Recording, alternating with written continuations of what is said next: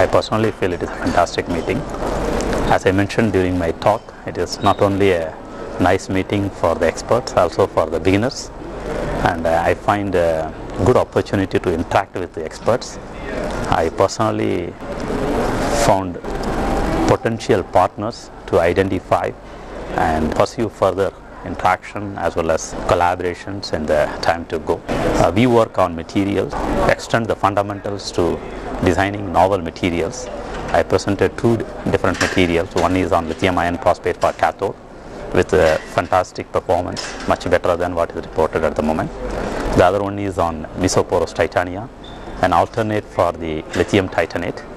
And in both cases, I believe they have good potential to push the power density to a large extent, and a suitable material for a very safe lithium-ion battery for electric vehicle applications.